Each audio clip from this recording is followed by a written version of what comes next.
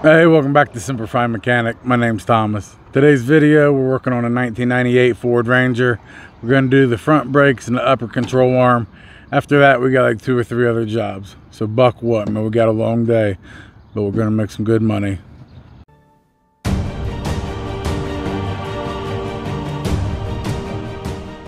Alright guys, we're headed over to the first job. It's that 1998 Ford Ranger. We're going to do the front brakes and the front upper control arm on the driver's side.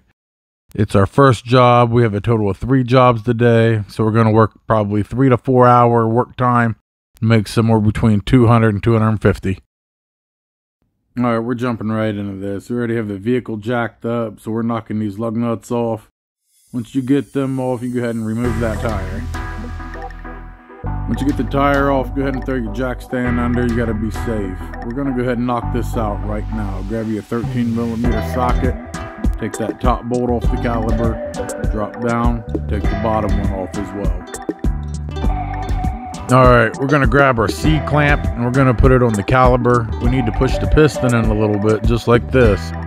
Once you have it pushed in, then you can take the caliper right off. Once you have it off, now you can take the brake pads off. Now grab one of them old pads that you just took off and put it right here on the pistons. We're going to push the pistons all the way in. We're going to use the C-clamp right here. We're going to push the old brake pad into the pistons and push them all the way in. Now once we're done with that, we're going to go ahead and put on the new brake pads. Put your first one in nice and easy. And put your back one in just the same. Should go on nice and fine.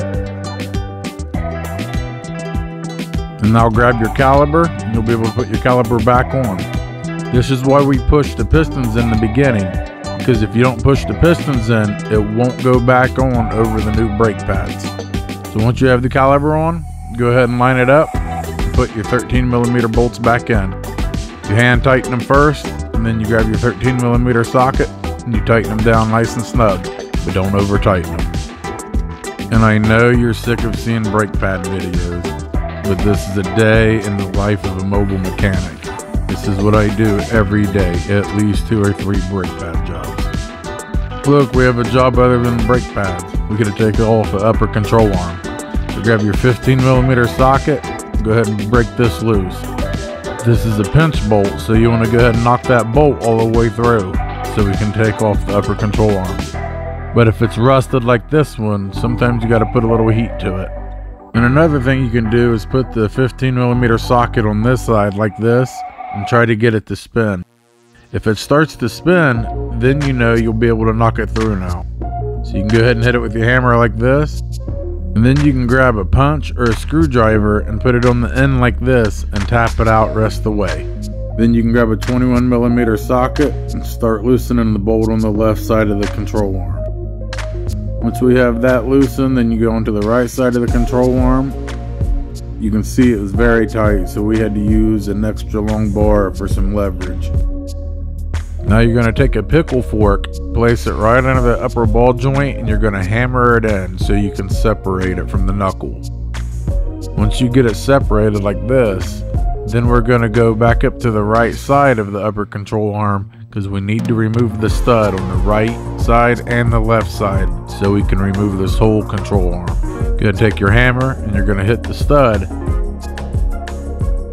and then you're going to have to take your hand and you're going to have to wiggle it out, work its way out. There's not a lot of room up there. But once you do this on both sides, then all you need to do is get you a pry bar, and you're going to pry on the left side, pry it up out of the grooves, and then you'll move to the right side, tie it up out of the grooves on that side as well, and then you can take the upper control arm right out. Now we're going to go ahead and put the new upper control arm in. You're going to set it in place. You'll use your hammer to hit it in past the grooves. It'll take a minute hitting it back and forth to get it lined up perfectly. Once you have it lined up, you'll set in the stud just like this from the inside out. You'll need to push it in just like this. Takes a minute to work it back and forth, but just be patient and you'll be able to get it lined up perfect like that. See, on the right side, this one's a little bit tougher. There's not a lot of room. So you have to just take your time and work it back and forth. There's no rush. Once you have it through, you'll set these up just the way they was when you took them off. So once you take these off, you set them down just the same way. So when you put them back, you can put them back on the exact same way. That way you might not have to get in alignment when you're done. All right, now we're just tightening the bolts back like they was.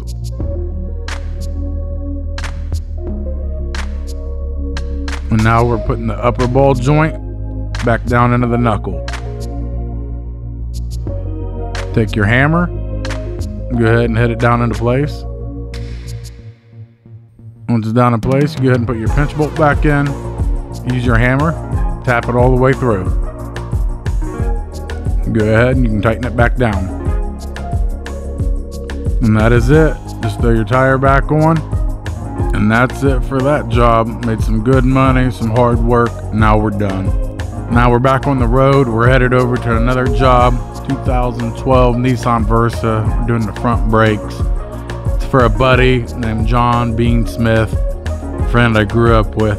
So we're only going to charge him 50 bucks. So we're going to take care of him. On the way there, I did notice I am completely out of gas. So I start hauling ass trying to get to the gas station. And as soon as I look up, I see the cop right there. What a day.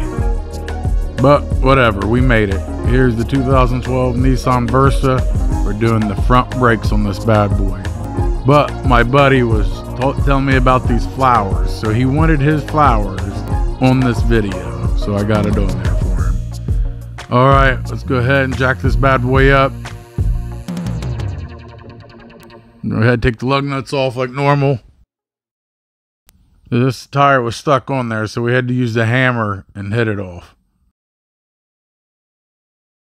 Get the tire off. Like I said, sorry, it's always front brakes. But I did find on this vehicle, their lower ball joint, as you can see, is completely busted. So they're going to get that fixed pretty soon. Anyway, use our 14 millimeter. Knock these bolts off. Let's get the caliper off like normal.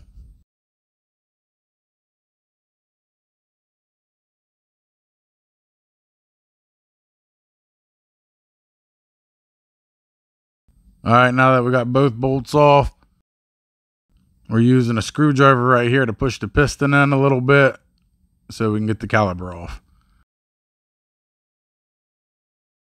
Once we have the caliper off, we're going to go ahead and take off the brake pads. These old ones, they was completely gone. I mean, 99% gone. As you can see, look at that. All the way down to the metal. Anyway, you put the old pad up there on the piston to push it in. We're using the C-clamp like normal. You push it in nice and slow. Do not do it fast. Just take your time pushing the piston in. You don't want to bust the rubber around the piston. And now I'm going to show you the difference between the new brake pads and the old ones. As you can see, there's a major difference there. So we really did need them. Also came with some brake grease this time. So we're going to put it on all the hardware on the caliper, or the caliper bracket. Also, you're going to put it on the ends of the brake pads, just so it slides in better and doesn't make any noise when you hit the brake. Go ahead and slide it in like normal. Get your brake pad in the back put in as well. Now, this is why we push the piston in on the caliper, so it'll go over the new brakes. Go ahead and get the bolts, hand tighten them, then go ahead and grab your socket, and you're going to tighten them down until they're nice and snug.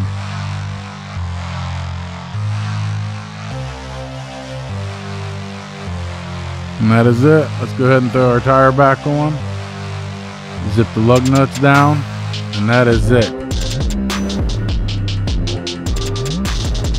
Welcome back to Semper Mechanic. We just knocked the front brakes off this Nissan Versa. I'm only charged them $50 because it's a friend, Bean Smith. Thinks, wow, just give me a $10 tip. So we made 60 bucks in about 40 minutes. So getting in the car, we're headed to the next shop. All right, now we're headed to the last call of the day. It's a 2010 Chevy Equinox. We can't get the vehicle to start, so we're gonna do a no start diagnosis for $65. Hopefully we can get it started for him or get it figured out for him. But it's our last call of the day. And on scene, we started doing our diagnosis, and we could tell the starter wasn't working. So instead of replacing the starter, you need to check the starter fuse or the starter relay. As you can see, it's number 63, starter. Come over here and you find out where number 63 is. There's 61, 62, and 63. They're the same size relays, so you can swap one out with another to check the relay. And that is exactly what we did. We swapped two of them around. We got in the vehicle and it started right up. So it wasn't the starter, it was the starter relay. We went to AutoZone, got it for 10 bucks and put the new one in. And that concludes our day. We did 3 jobs, worked about 3.5 hours. We made $220. So guys, thank you for being with me. If you haven't subscribed yet, please do. If you like the video, give me a thumbs up and leave me a comment if you want some more videos like this. Semper Fi till next time.